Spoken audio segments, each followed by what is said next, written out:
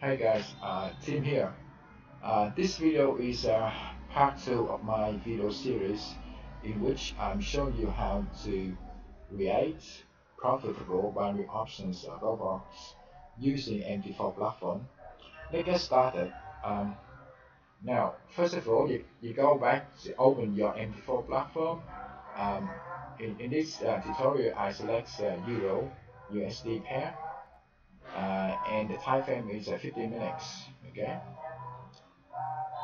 and the custom indicator I'm using in this video is uh, trend lines break. So here we are. Okay, so basically you just click on it and load the indicator. Okay, and as you see here, the red arrow is actually a buy signal, and the blue one is the red one is a sell signal, and the blue one is a buy signal. Okay. All right. So let's go back to the code. So in the first video, I already showed you how to read standard indicators. Now in this video, I'm going to show you how to read custom indicators. Okay. Uh, yeah. So you open the Google and type in MT4 documentation and click on this website. Okay, on the left hand you look for technical indicators.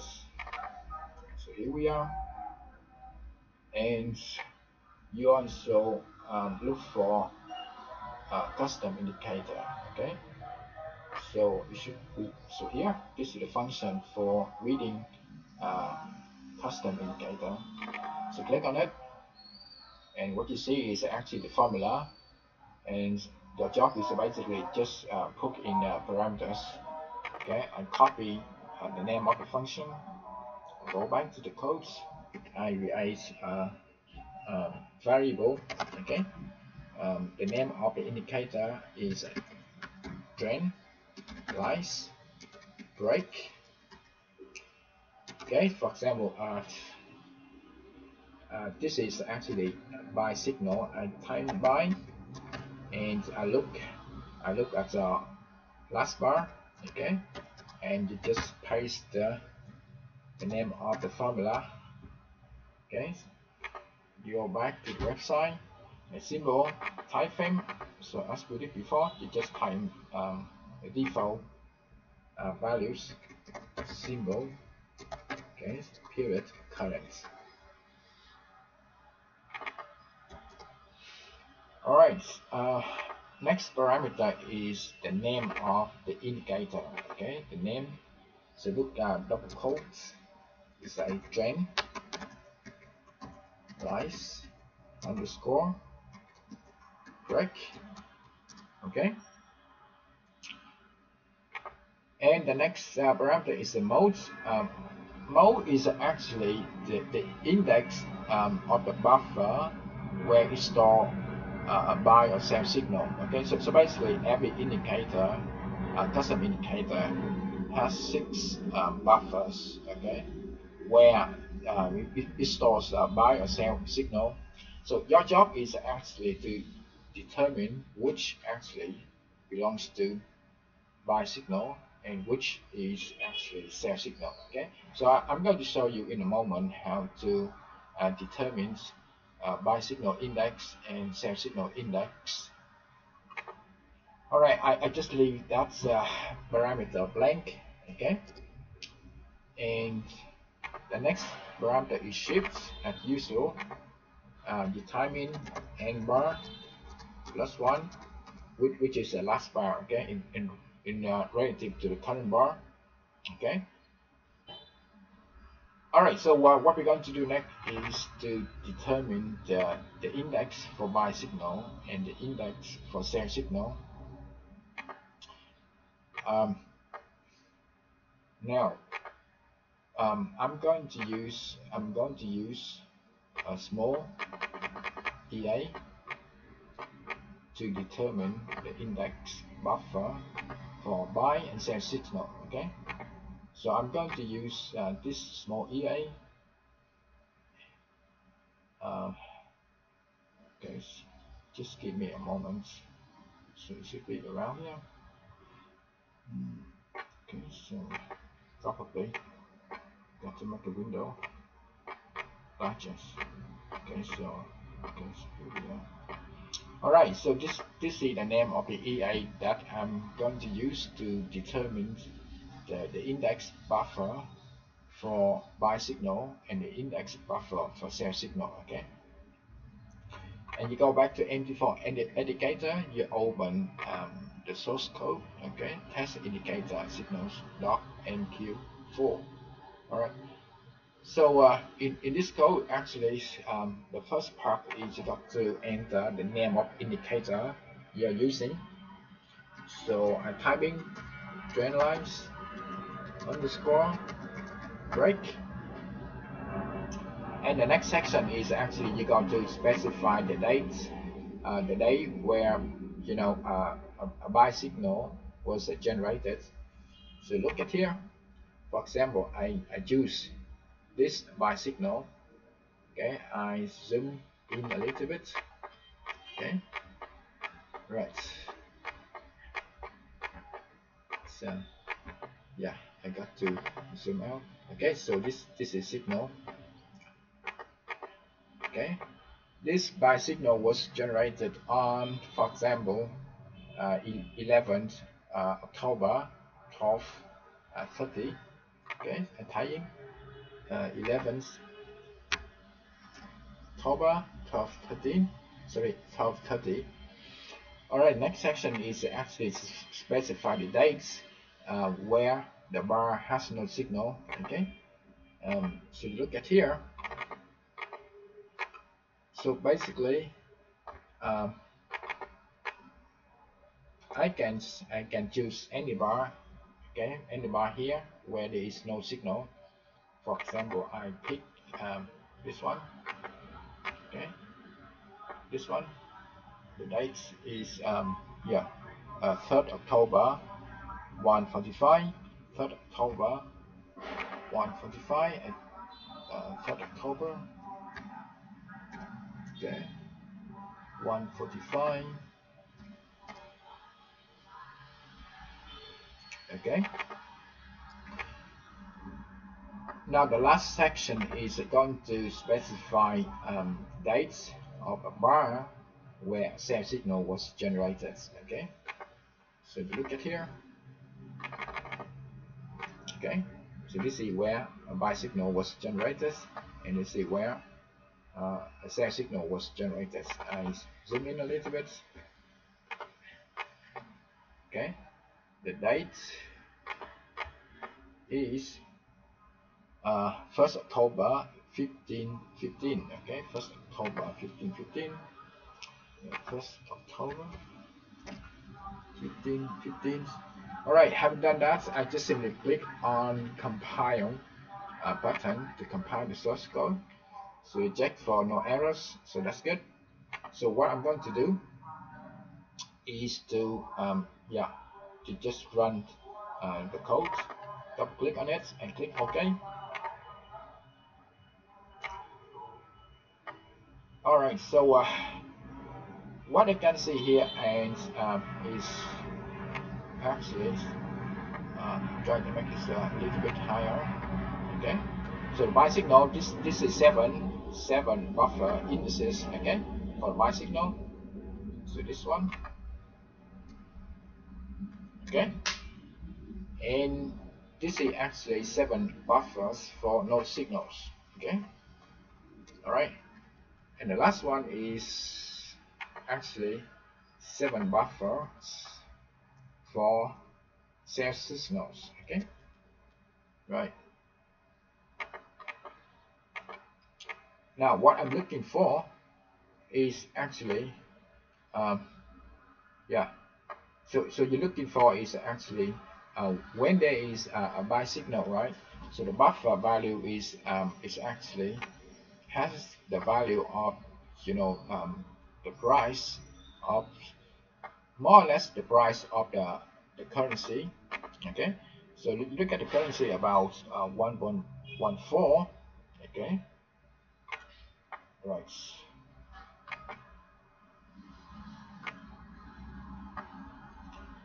Okay, you do step by step by check the first index, index 0. You see from the buy signal the value is 0, so forget it. Okay, the next index 1, the buy signal is 0, forget it. Index 2, the buy signal is 0. You go to index number 3, the buy signal is 1.15, just roughly about the price of the currency.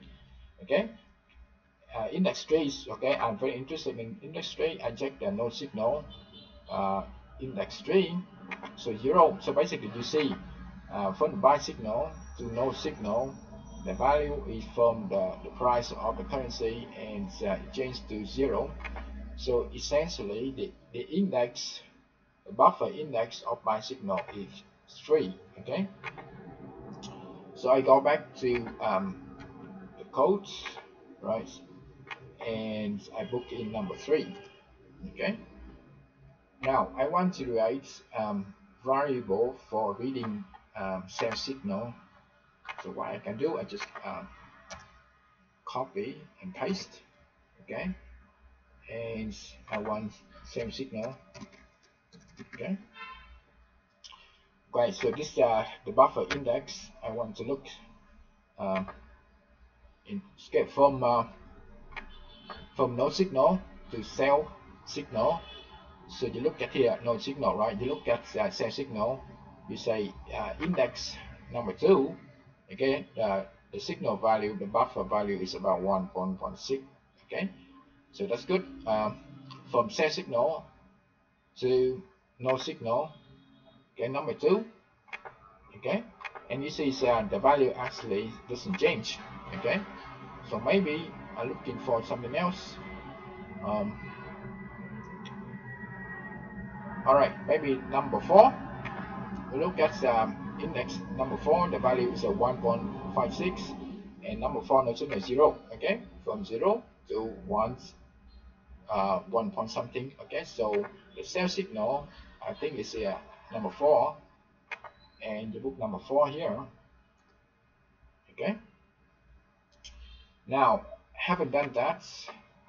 All right, so basically we just finished creating the variable to store, buy and sell signals. Okay, so what we're going to do next is actually to go to specify conditions.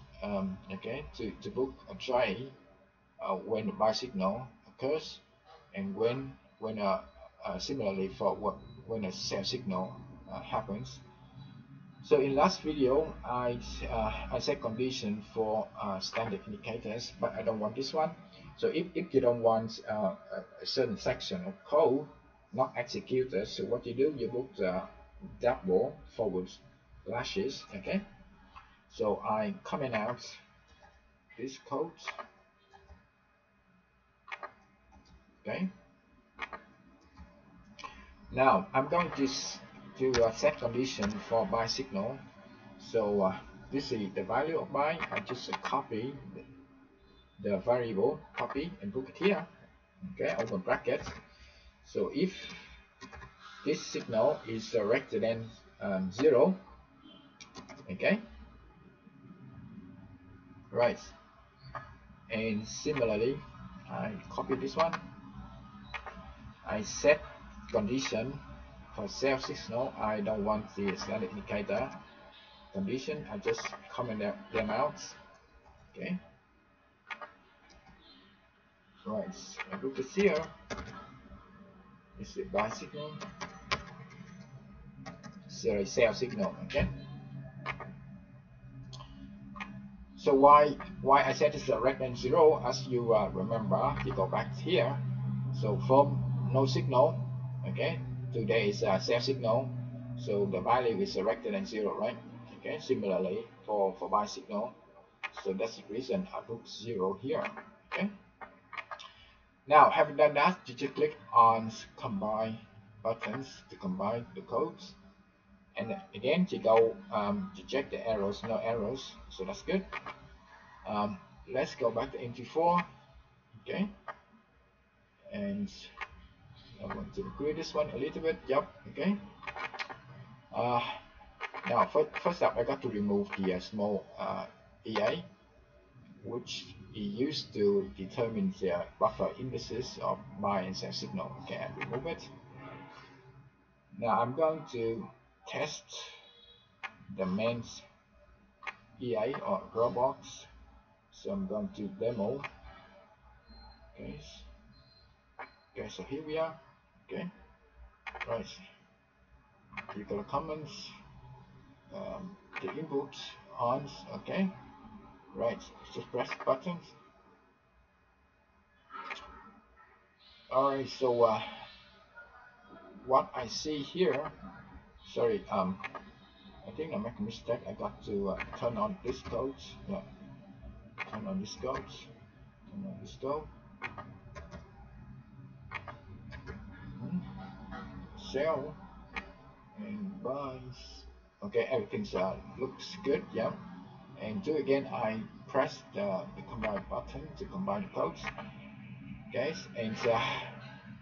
and what you see is actually this is a back test again from periods of 5th June to 19 October. Okay, so basically we have 20 trades, and the winning trades is 10, and the lose trade is 10. So the win rate is about 50%.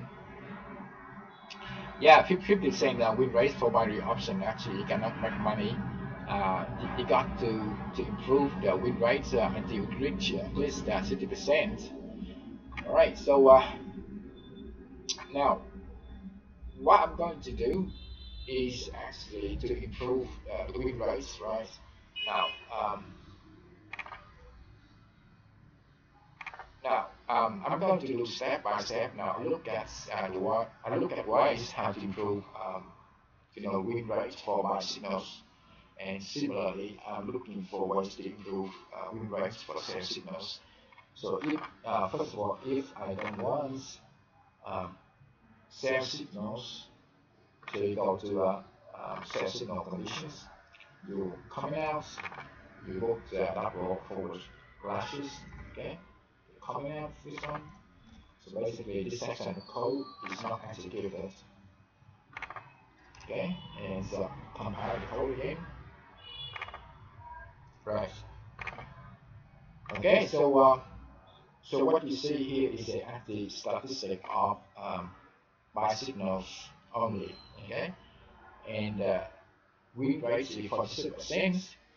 Normally when I see an indicator gives win rates about less than 50%, I ignore this. Okay, I'm not interested in the indicator because even though you try, you spend time and effort to improve the win rates, which actually is not worth it. So I just interested in indicators that give at least 50%. Okay, so you go back to the codes, all right, and you remove the comments of the sell signal, and when you check whether the sell signal can give at least 50% win rate. Okay, and I comment out buy signals. Okay,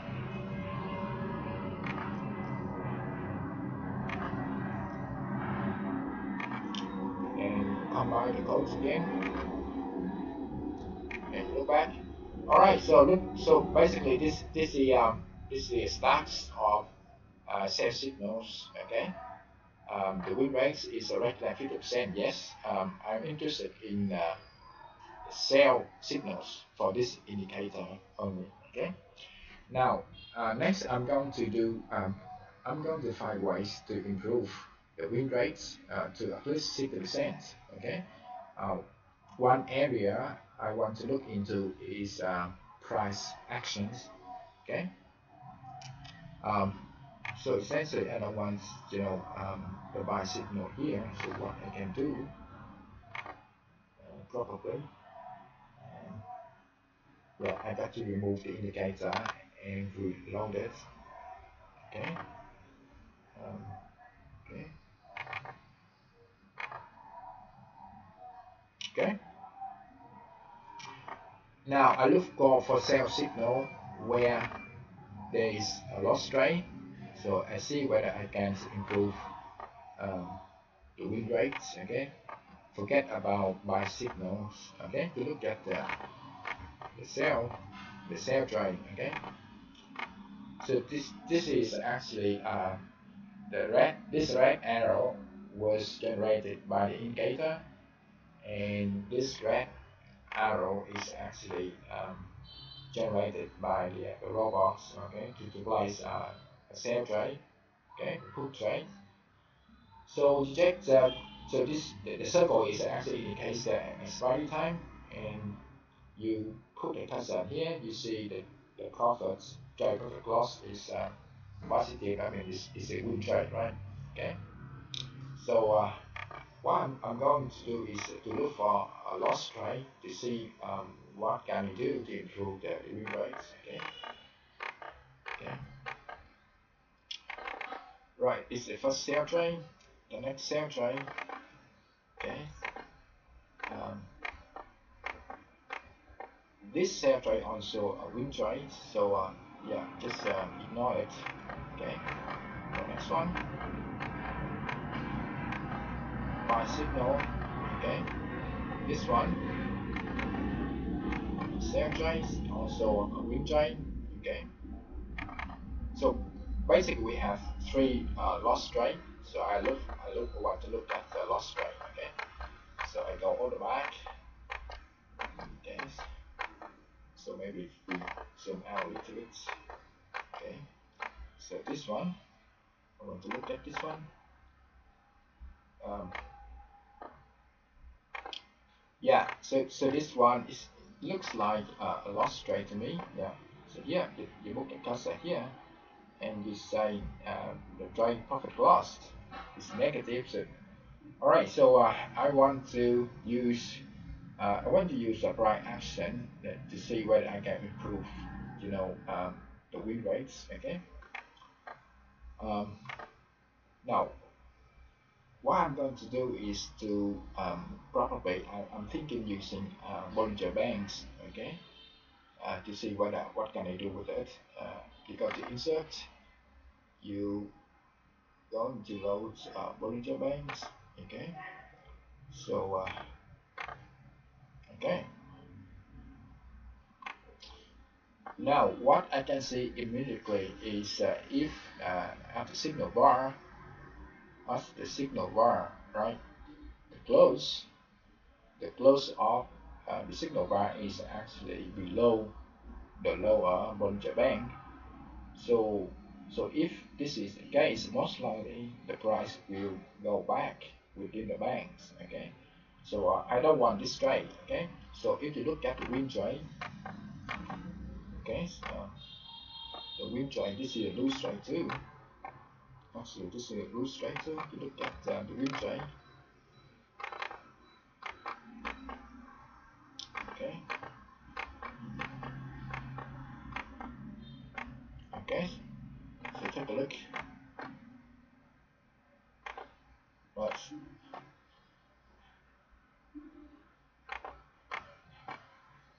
Okay, for this green trade, we have actually the close of the last bar, the signal bar actually below the low banks, but we still have green trade. So let's see the next green trade. So yeah, I can zoom in this one.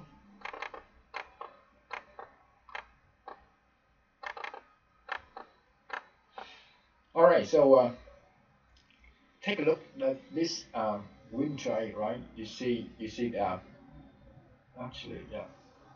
Um, so what I can see is not at the signal bar. I can see, okay, actually the bar before the signal bar, right? The close of this bar actually within the Bollinger Bands, okay. All right, this is what I noticed. Now let's let's take a look at another win trade. Okay. Okay. And you see again, the close of the bar before the signal bar actually within the Bollinger Bands. Okay. So well, so let's have a try. So now what I can do is I want to test. Okay, say the close. I want to set another condition for sell trade. Okay, so ends. I can say okay close. Okay, of the bar before the signal bar, so should be n bar plus 2. Okay, rect the ends. Okay, the lower Bollinger Band. So remember, in first video we already created a variable to store upper band and lower band. We just copy this variable and put it here.